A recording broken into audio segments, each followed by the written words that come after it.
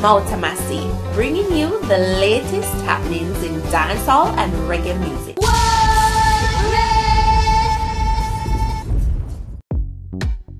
Welcome, it's Mouta Massi, and here are the stories making the cut for today. Dancehall queens to star in upcoming reality series. TJ's hit Bubble Your Body played at funeral. Christopher Martin signs deal with Puma. Queen Ifrica's daughter's freestyle. Vybz Kartel's co-convict gets another life sentence.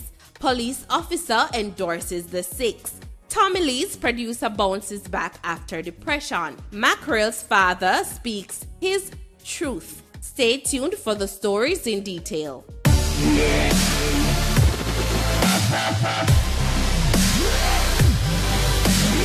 Independent gala, real number one trending gala. I took on a cup of coffee. You know, so we're trending youth. Well, reach out here and we're nasty. Massive, want to say a big thank you to all of my new subs, all of my new viewers, all of my old subs, all of my old viewers. Thank you guys so much. I don't know if you know if, but for the past couple of days, Mouta Massi been trending #1. And I want to say a big thank you, a heartfelt thank you to everybody who made that possible. Enough love, enough respect. But let's jump right into the stories. A brand new reality show is coming to Jamaica, people. Yes, and it features some of our dancehall queens, Cher, Renee 630, DHQ, and artist Shauna Chin. Yes, people. So the reality show will be launched in July on YouTube. As a matter of fact, Designer Bodies are going to open a branch in Jamaica very, very soon. And it comes right in time for the reality series. So who do you feed, people? Who do you feed? Let me know in the comment section below. Who want to do up them body? Let me know in the comment section below. You know this little hashtag was said Jamaica is not a real place. Jamaica is not a real place. Wanna check out this video, please. But anyway, not the world you, so don't care. This is my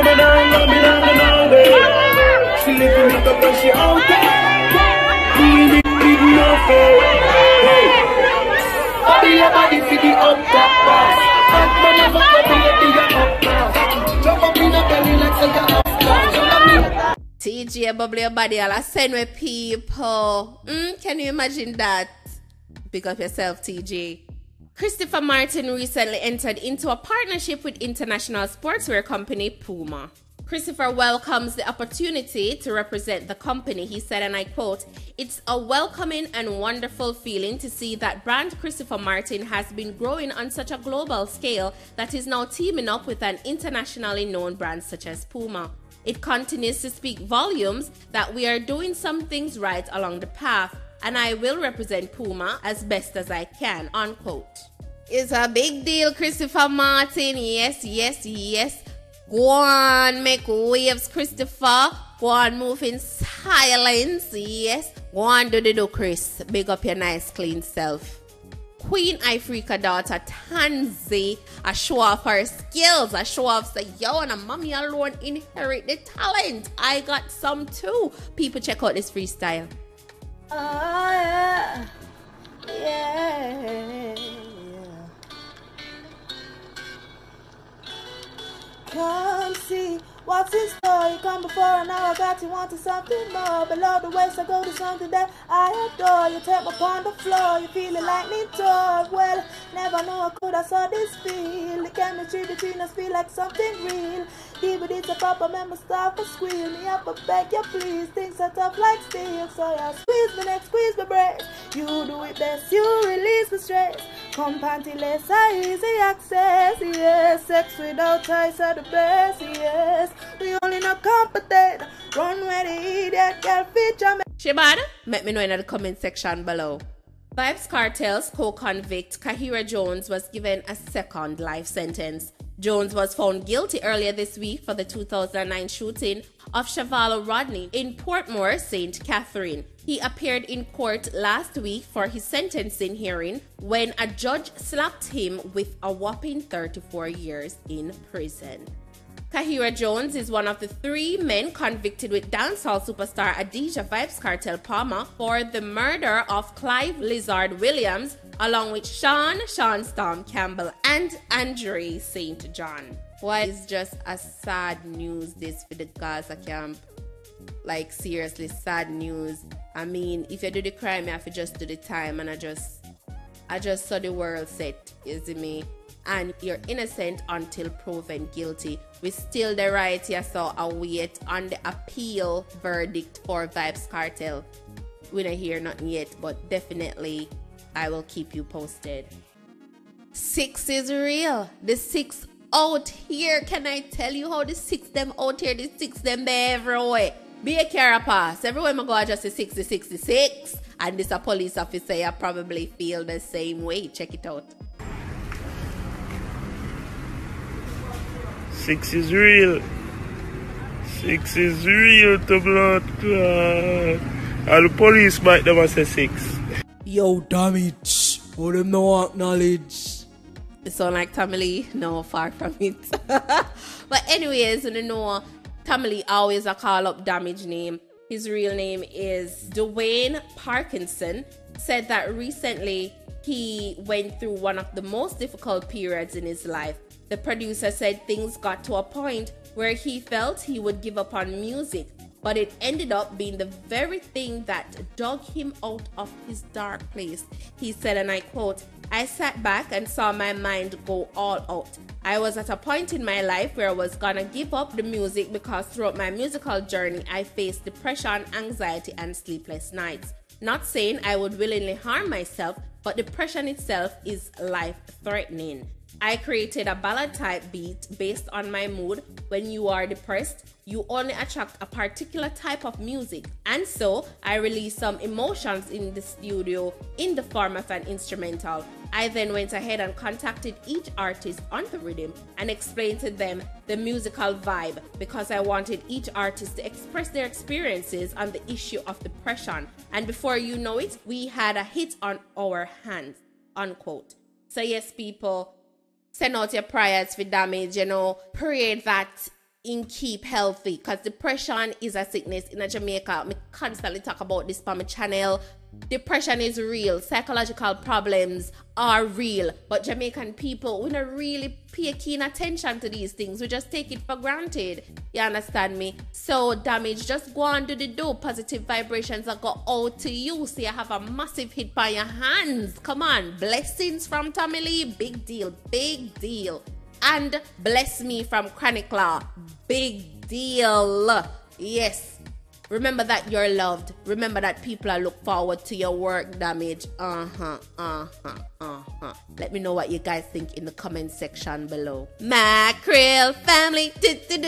Mommy Mackerel. Stepmom Mackerel. Daddy Mackerel. Well, me tell you, I'll be a drama in the Mackerel family. Yes, so the father did an interview with the Star, people, and he spoke his truth. Patrick Francis, the father of 18-year-old internet sensation Ladisha Mackerel Francis, whose claim to fame includes defending her stance about taking people's man, believes his daughter's life could have been better if her mother, Charlotte Black, had been more caring. He said, and I quote, "The mother bored her out at school for the blind. Me did really want to have her, but it was like a tug-of-war between her mother and I. So Charlotte bored out the little 3-year-old when she should have been living with me. Ladisha could live with me and get settled, and then her mother would just come and take her back. And the little girl get depressed again. Me remember one year when school I go give holiday, someone from the school called me to say that I need to come for Ladisha because no one was going to be there. When I asked the lady where her mother was, she tell me say Charlotte gone a foreign, and she not even call me and tell me so I could go for the little girl. Is after 12 me go meet Ladisha bus stop the night to carry her home. I found out my baby pregnant when me go court. During the court session, the judge asked Ladisha how her belly fat so, and Ladisha said it's growth she have. Me did shock. Me did feel away so she pregnant.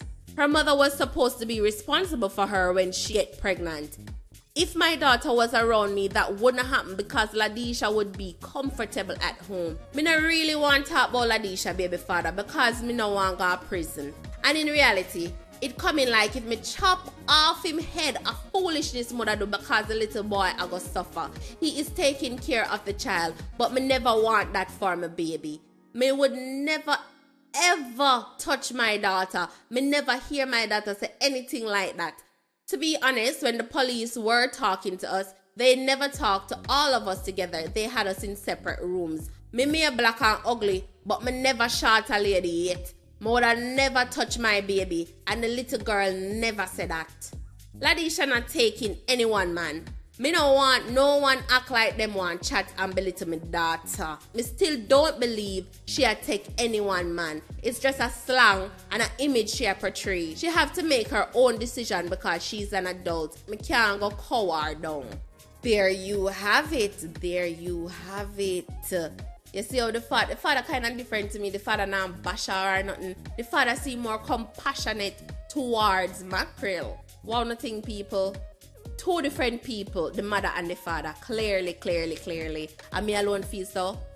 But anyway, people, the stepmother all get involved too, you know. Why? Story of everybody's story today. So according to the stepmother, the mother carry feelings over man and she take it out on Ladisha. The stepmother all claims that she buy her a phone so then can get in contact with her, so then can know if anything wrong with her and the mother take it away and cuss her out.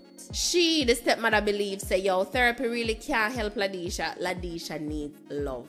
What uno think, people? It's a classical case of psychology here. Yes. Any psychologist upon my page, uno can leave for no conclusion. Leave it below, man. Leave for no analysis, please and thank you. Well, that's it for today, people. Want to big up on a nice clean self. Enough love, enough respect. Blessings upon blessings upon blessings. Positive vibrations. I go to the massive. Mouta Massi. Magan.